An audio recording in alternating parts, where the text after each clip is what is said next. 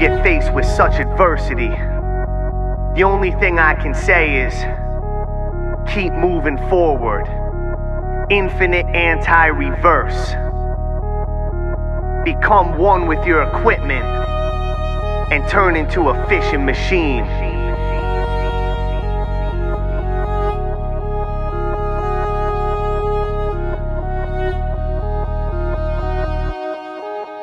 I'm gonna fish this spot till my fingers lock up. This is the season, these are the breeding grounds, and these fish are feeding now. Kick back and put my feet up, lounge never. That's the equivalent of climbing to the top of a mountain and quitting before you reach the peak. To a fisherman, my finger's been too smooth. This reach the peak to a fisherman.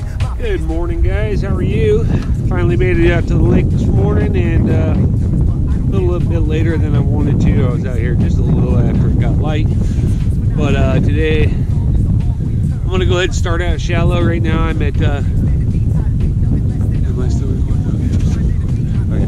Yeah, right now I'm gonna start out about 12 foot. Right now I'm gonna go ahead and start here, work my way out. Usually in the morning I'll start shallow, work my way out. If I show up for the evening bite, usually I'll start deep, work my way in. If I'm not seeing them, then I'll kind of work my way out, work my way in. It goes back and forth. Evening bite, morning bite's pretty different. Alright guys, so I've been fishing for about 35-40 minutes. I'm only on my second hole today. I'm taking my time kind of working through these shallows. I am marking fish, but they're not biting. I marked a big one. That's kind of what's got me kind of sitting still a little bit.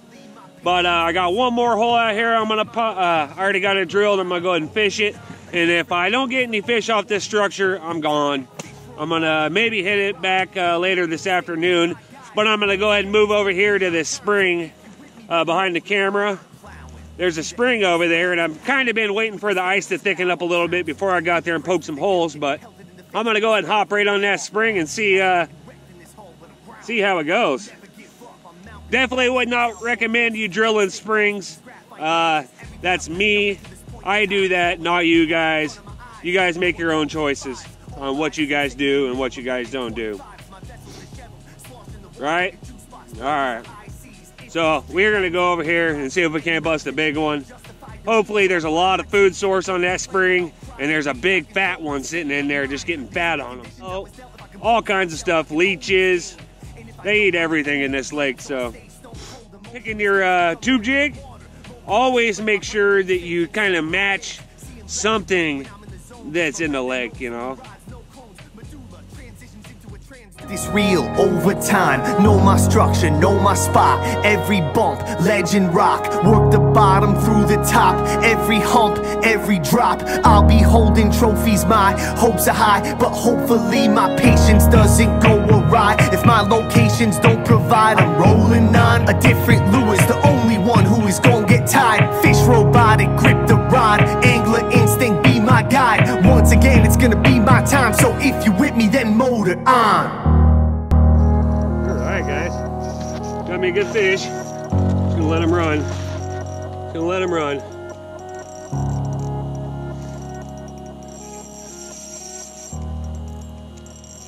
Anytime you hook these big fish, you gotta let them blow out. You don't want them to blow out at the hole. I say big fish. He made a big run like he was a big fish, but it might be a burb. Man, he come off the bottom about 10 foot to get this tube.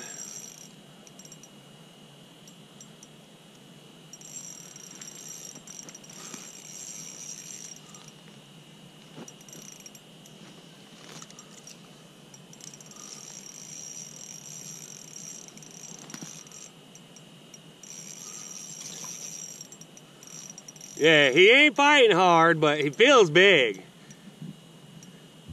Sometimes you just gotta err on the side of caution and play it like he's big, right? When I get him close, he's a burb, I bet. It's gotta be a burb. I haven't got a burb yet this year. Be cool if I got a big burbot.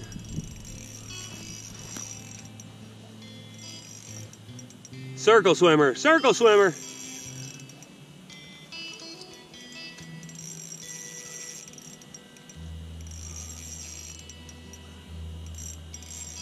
This is what happens when you fish 40 foot of water. It takes a while to see the fish.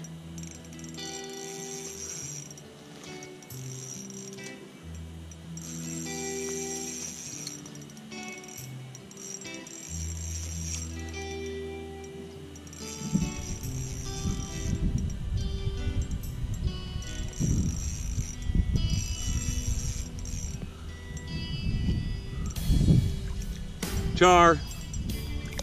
Not a big one. Not a bad one though. Bam!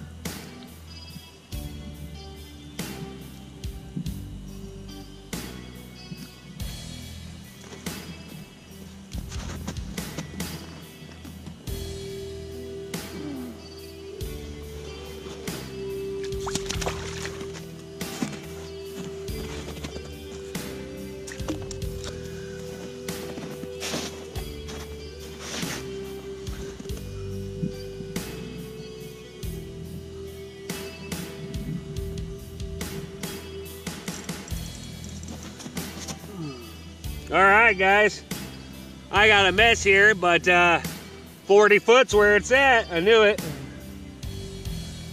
We'll see you guys soon. GoPro, stop recording.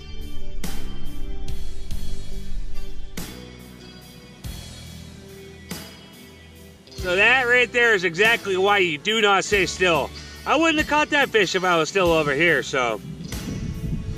Also, I've located the food. I got tons of smell, tons of movement down there.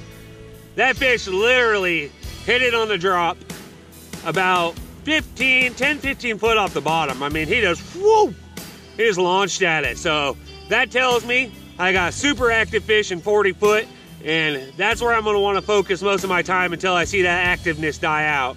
When I start seeing them slowly coming up, and kind of sniffing at it, then I'm gonna blow out of there because they're not biting then.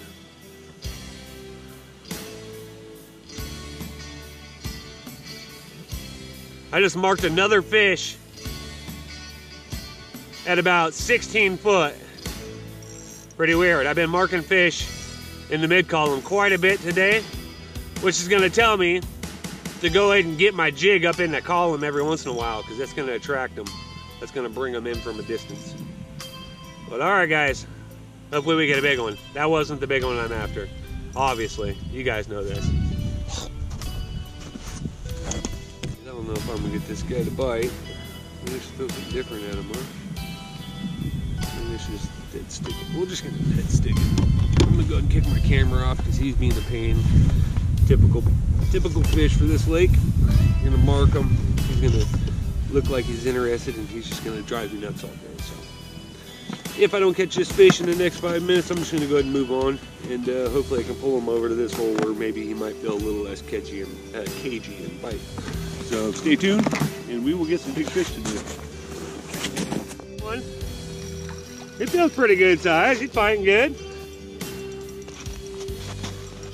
Woo! I love it. You find them, you find them. All right? Good fish.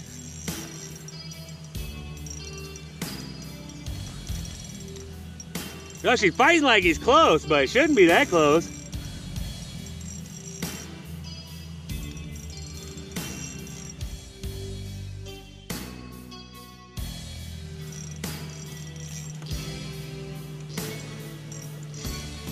I took it so easy on that last one, and this one I just pull up there like it's nothing.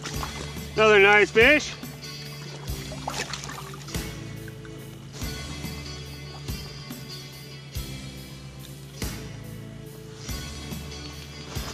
All right, not a bad one, huh? Raw.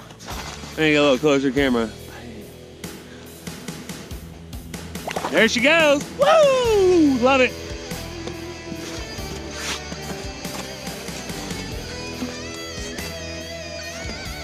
Do a little fish dance. I always love when I find them.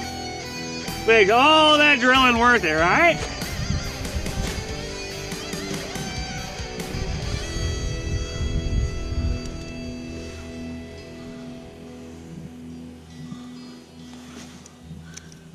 I'm gonna bop 10 out of this hole, watch.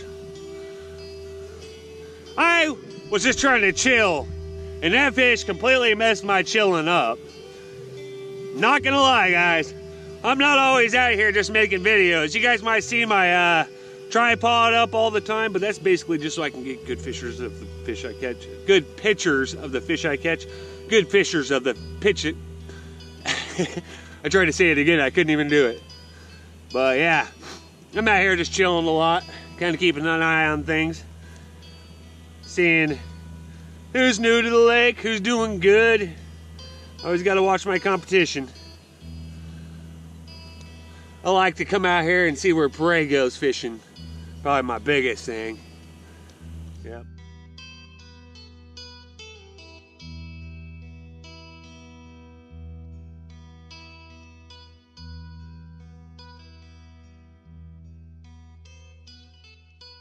All right, guys. Got another one here. Mark looked decent. Probably about another 20 incher. Can't complain catching 20 inchers, all right? I'm gonna fix my camera here a little bit. Oh, now he's tugging, now he's tugging. Now he's tugging. They always do that. You don't know how many fish I lose trying to get all this on video. Oh, he might be big, actually. He might be big, actually. He ripping it, huh? Wow. Well, I got a big boy. Yeah, buddy. You can take all the line you want because I'm in 40 foot of water. I don't care. All right. That's how you do it. You're in deep water, just let them go. I mean, you try to keep them off the bottom because there is stuff still down there you can get hung up on. I've lost a big one in 40 foot where he got wrapped up in some stuff. I don't know. You guys have seen how the other big ones have pulled, so I don't know. Probably 24. Oh yeah, ain't nice. Here's a 24. Here's a 24. Oh yeah. All right.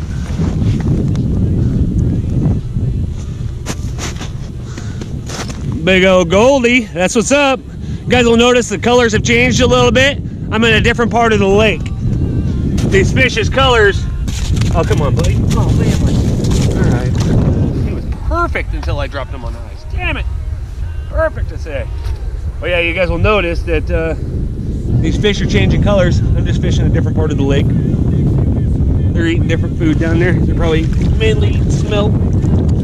So they're gonna have just a little bit different color to them. Unlike those big ones I was catching on the other end of the lake that were kind of funky green and red and orange. I think a lot of those fish get those colors from actually the salmon eggs. I could be wrong. I'm not a scientist. I've done little bits of research on it, but you know, most of my research is from experience, guys. So if I tell you something, it may not be fact. It is just 100% from my experience. So, which is, I mean, I know what I'm doing out here, so I'm not gonna lead you guys in the wrong direction ever. I'm always gonna lead you guys to Three Rivers Flying Tackle because they are the best tackle shop in town, and you always should support your local tackle companies. Mike in there, he's a great dude. He got me into fishing when I was a wee little dude. And actually I did the first, what is that, like work and school kind of program through him, and it was a blast working in Three Rivers for a day.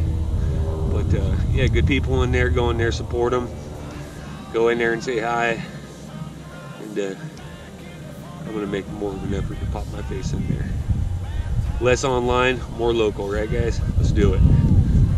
I know some of the stuff that we use is hard to get locally, but I bet you if you talk to Mike on the low key, he would probably special order you something and not let everybody know what it was, because that's how Mike is. He's